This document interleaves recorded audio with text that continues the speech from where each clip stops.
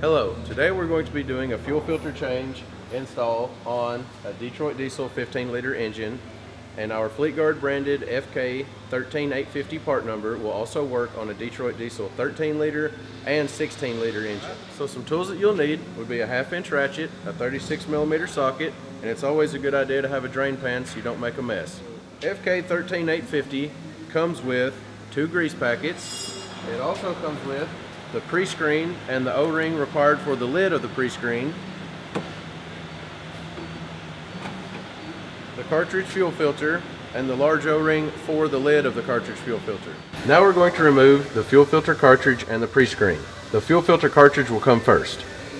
When removing this cartridge, you do not want to jerk the filter out of there as fuel will come out of it. You want to slowly pick up the cartridge and let it drain.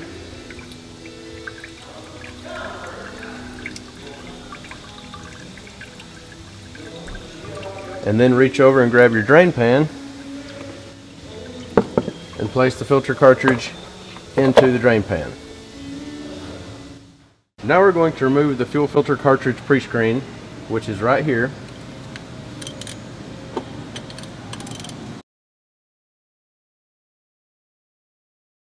The pre-screen is very similar to the actual fuel filter cartridge because when you remove the lid, you want to let it drain for just a minute so that you do not make a mess.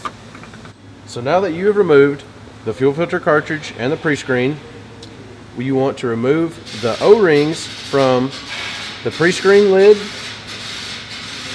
and from the fuel filter cartridge lid and place them off to the side.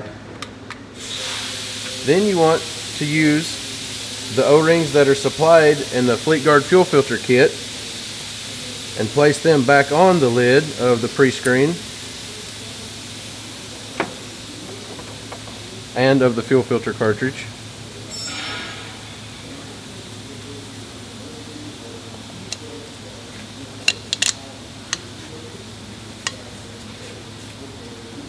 And then you want to take the pre-screen and snap it into the lid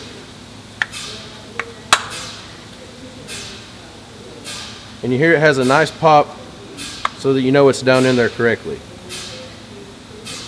And you also take the fuel filter cartridge and snap it into the lid.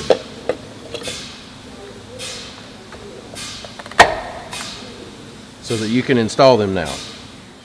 So now that you've installed the new O-ring supplied on the lids and the new pre-screen in the filter kit, you want to take our grease packs that are also supplied in the filter kit and grease these O-rings.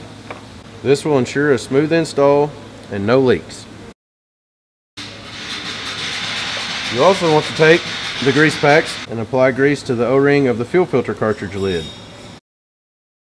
Make sure that you have grease all the way around the entire O-ring so that it can get the best seal possible. When placing the filter down into the filter housing, just lightly set it down in there and then turn clockwise until you feel the filter set into place. And once it sets into place, you may begin tightening the lid down.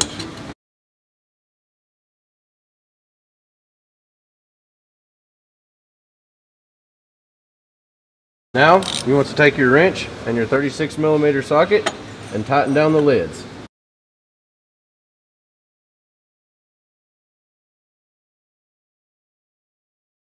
Now that the pre-screen is tight, I'll move to the fuel filter cartridge lid.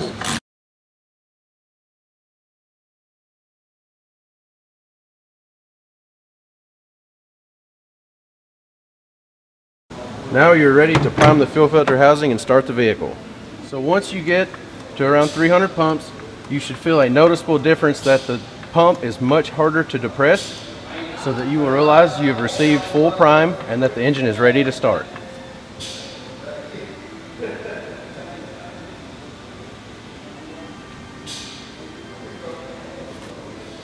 You go.